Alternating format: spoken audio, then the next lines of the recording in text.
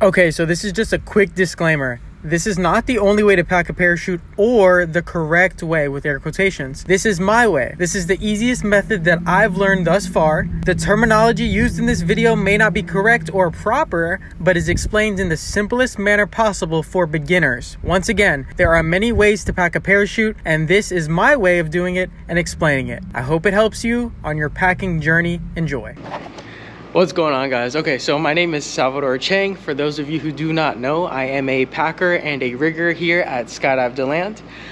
Today we're gonna go ahead and do a repack, basically a main from start to finish.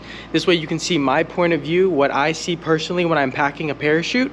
In my last video, I did a secondhand point of view, I guess.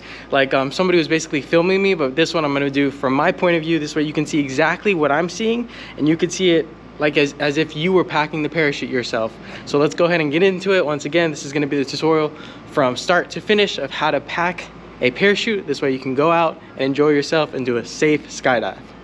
All right, so I'm going to try and shoot this one time and one time only.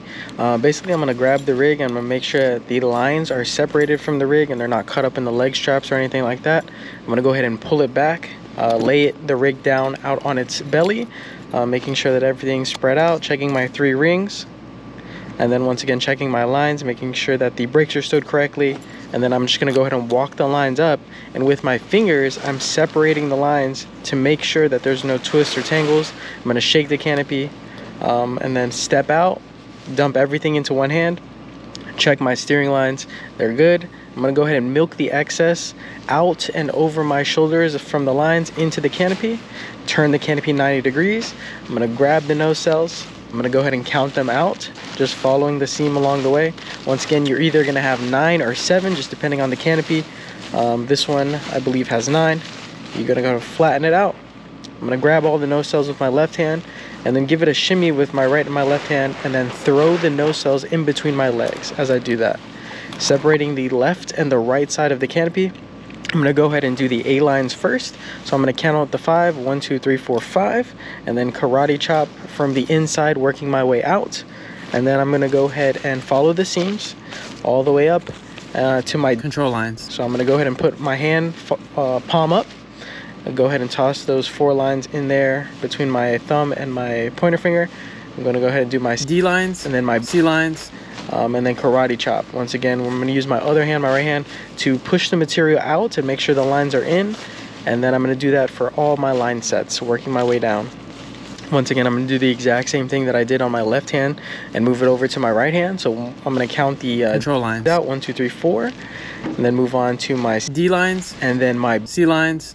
And you can see I do that pretty quickly now. Once again, this is what I do for a living, so it kind of makes sense. But yeah, and then I do the flick of the wrist, and then you should have 2 cones kind of pushing everything towards the middle. And then this is super important. You're going to go ahead and quarter the slider. And it should look like that. At the end of it, I can go ahead and pick up everything with my right hand and grab the the tail, and then find the label. I'm going to go ahead and make sure that it's nice and centered with that center seam. I'm going to do the right hand side. I'm going to go ahead and knee the left hand side, and now I have a little cocoon going. I'm going to go ahead and tighten up the lines at the top. I'm just twisting and pinching at the same time, twisting and pinching. And then with that, I'm going to go ahead and pick up my right hand and then finish the twisting of the cocoon with my, pick up my left hand, do the twisting of the cocoon with my right hand, and then you should be able to go ahead and toss your left hand under and kind of pick up the whole thing and lay it down gently, making sure you have line tension so that your lines don't look like spaghetti. And then you should be able to do the pilot chute, the D-bag at this point. I'm making sure my D-bag is not inside out, everything looks good, the grommets are basically flat, and I'm setting it up so I can go ahead and cock my pilot chute. Super important. Once again, I grab the little hacky, I use my right hand as a little pulley system, and then I make sure everything's taut. I do a snap test. It catches air, I know I'm in good shape. I check the D-bag, and then this is probably the hardest part, so I'm excited for this. You go ahead and drop your knees on the label, making sure not to put them on the grommets. You can see that center seam, I'm keeping it centered the whole time, and then I'm gonna lay on it, pushing the air out of it. It goes black here for a second because the GoPro is in my mouth. But once again, I'm gonna go ahead and push the air out of it, trying to get the cigar roll or the little cocoon the size relative of the D-bag, because The tighter I can get this, the easier it's going to make my next step of actually getting the canopy into the D-bag. So you can see me just kind of pushing all the air out, making sure everything's nice and tight. I still have that center seam nice in the middle. I have the left and the right side of the canopy, grabbing the whole thing with my left hand, moving my knees up, and then using that white center seam to go ahead and fold it over. And then I go ahead and mount it, pulling my left hand out from underneath it. I do the left hand side of the canopy, just kind of tucking and rolling everything in. Doing the right hand side of the canopy, once again doing the same exact motion, tucking and rolling. And at the end of it, you should be able to manage everything with one hand. This way you can go ahead and get your D-bag set up. As you can see, I use my right hand, I get my D-bag set up, and I just slide the grommets underneath as far down as possible. And then I bring the D-bag around the canopy, starting with the left side. Then I move on to the right side, and I do this pretty quickly. There's Beck, co-worker of mine. But yeah, once again, and then you tuck it in, boom, good to go. Making sure that everything is all set up. I have my grommets on both my left and my right side. I go ahead and grab the top of the canopy and pull it down, fold it over, and then I'm going to do my second S-fold here, making sure that I tuck in the grommets. And then at the end of it, you should have kind of two lips from the canopy with the lines coming out in between the two lips. And then I'm using my weight to rubber bands to the grommets. That's going to make my life as easy as possible. Once again, I'm bringing the rubber bands to the grommets, through the grommets, making the L, and then doing my first stow. We always double stow, so you're going to see me when I'm doing this. I'm going to always get double stow. I'm just kind of tucking everything in. Once again, doing my primary stows. There's 4 of them. Rubber band through grommet. Once again, I make my L with my right hand, put the rubber band up to my knuckles, kind of pull the rig towards me, and then I do the peace sign and do the double stow. There you are. Once again, if you haven't seen my other video, I go into a lot more detail and I'm a lot slower, so you should definitely check out my other video. And then come back to this one. Once again, this is just a POV of exactly what I see and how I work.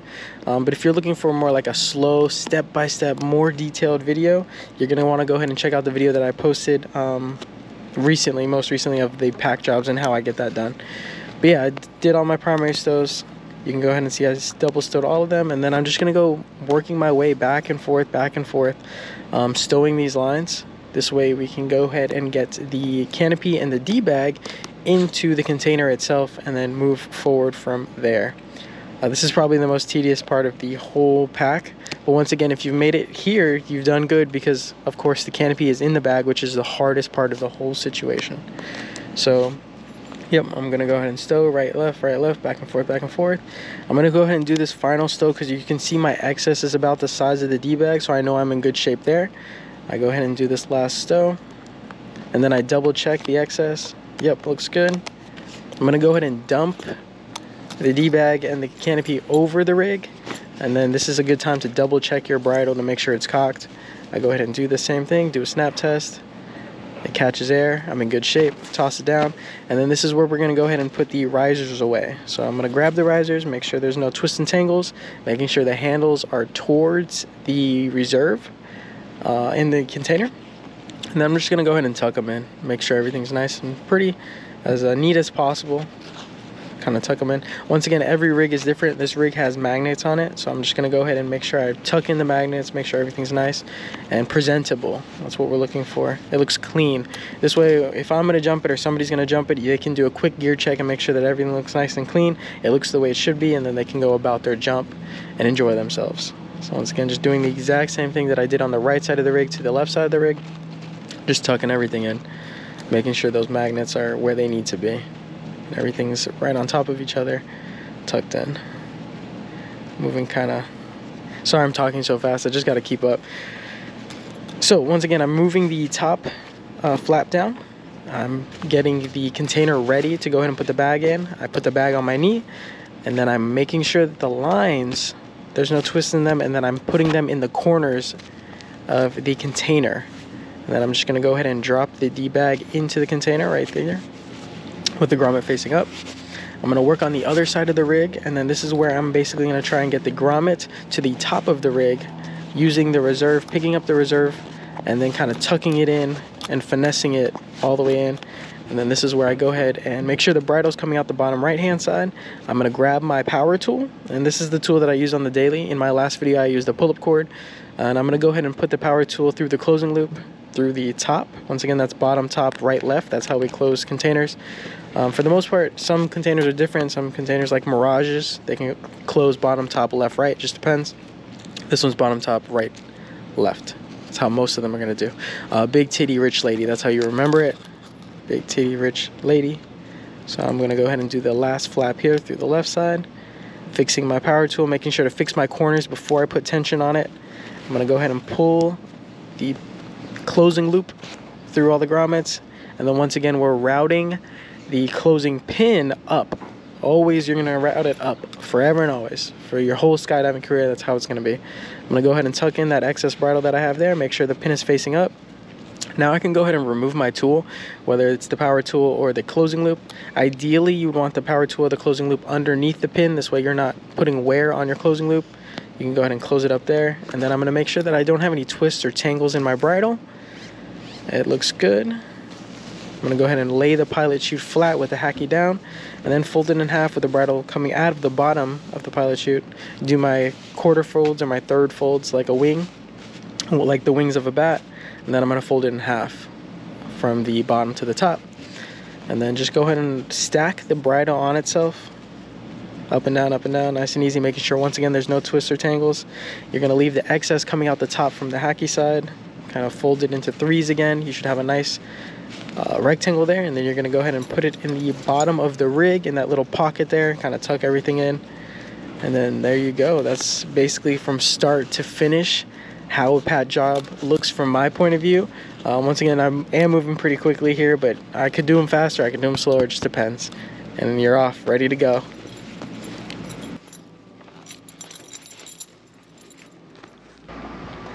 Alright, so there you guys go. That's a pack job from full, like from the start to finish. Basically how I see it through my eyes.